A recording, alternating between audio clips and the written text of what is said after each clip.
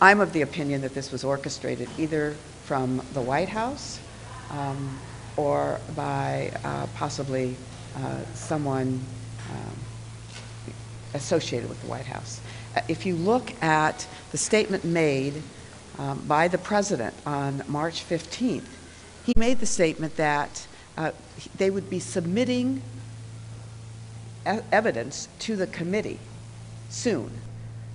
That suggests to me that, in fact, this has all been orchestrated. This is a three-act play. He just apologized. He didn't specify what his apology was about. He knows full well that there is grave question about his objectivity. And I think over the next few days, we're going to assess whether or not we feel confident that he can continue in that role. We'll look at the information that we receive tomorrow, and then based on that, we can assess whether or not this was appropriate to hold a press conference on, to go to the White House.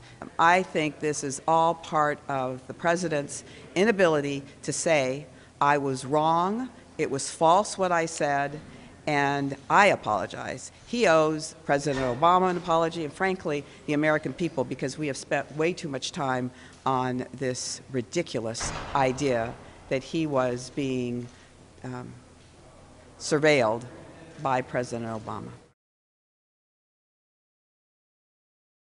Hey, NBC News fans, thanks for checking out our YouTube channel. Subscribe by clicking on that button down here, and click on any of the videos over here to watch the latest interviews, show highlights, and digital exclusives. Thanks for watching.